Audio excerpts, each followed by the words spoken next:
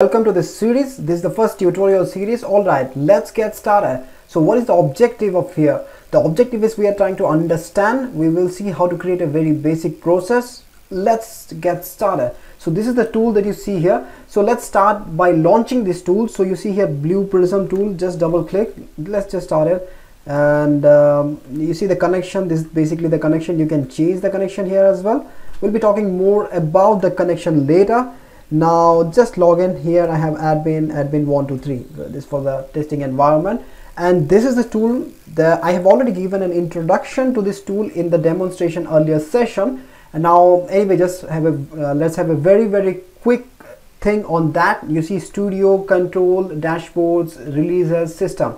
So we'll be jumping deeper into that later, but in today's session we'll try to create something productive. So let's go ahead and just create a process, try to understand the basic things that are there.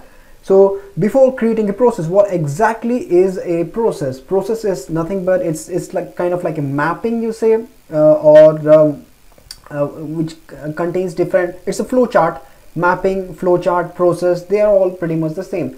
We will see objects. Objects are like reusable components, and objects and processes are pretty closely attached. We call the objects in processes. Alright, let's not complicate things. Let's just go ahead and create a very simple process. So you go here, right click, create process, and let me just say hello world. Alright, so we have a hello world. Always give a meaningful description. I'm skipping that because I just want to give you something useful in a short moment of time. So guys, you see here, this is the start, this is the end, and all the stuff that you want to put, you put here. Alright, so in between you put all the useful logics. For example, what kind of logic? Let's say I don't want to put any logic. I want to create something like just a hello world from starts and then finishes. So what you do is you just link them. So when I link them, now the process is completed. Does it do something useful? This one, no, this one doesn't do anything useful. But yeah, it's just start, and it's just the most basic thing that you can create in Blue Prism.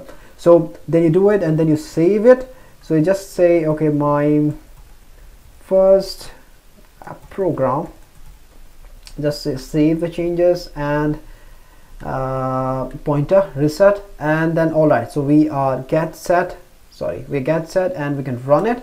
So I ran it. You can see here it started from the start and then end.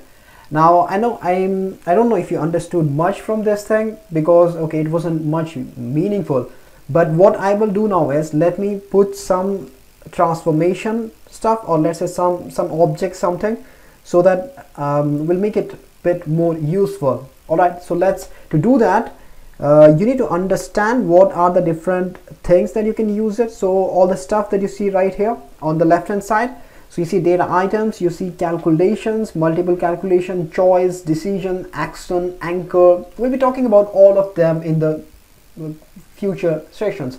Now in this session, let's talk about something very simple. Let's say I'm going to take a data item. So what's a data item? Data item is like, it's a variable. So I'm sure you would have studied like C++, Java, or something like, let's say C++ in high school.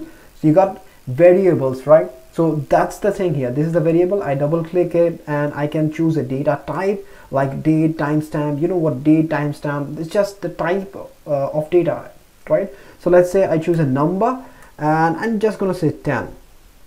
So 10, and I will say just var1 10. It's very simple. So I just created a variable with the value of 10. All right, now let me just reset this, and what I will do is, so we have already used something called as data item. Now let's call the calculation one. What does it do? It's very simple. You just add, if you want to add, subtract, any kind of calculation, if you want to do it, then you use that calculation. So let's just click on it. It's quite simple to do.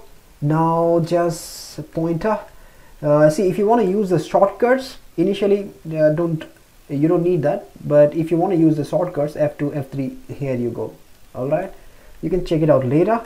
Now let's say just delete this. Then what I'll do is link and hit on this here, then here. All right, now simple. pointed. Now let me just bring it back here.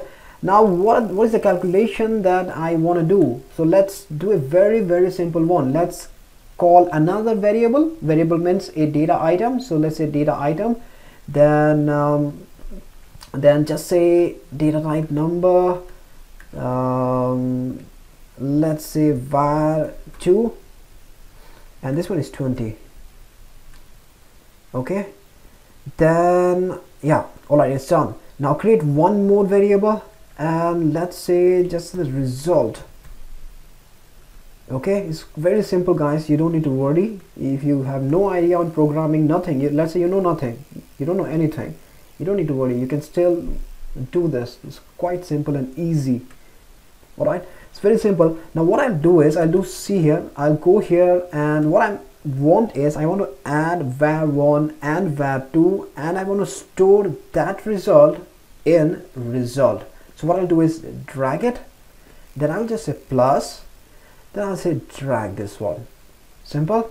And I want to store the result of this two in result. So what I'll do is drag result, or I could have written it as well, but it's always a good thing to drag it. So drag it, done. It's quite simple. I'll just say add.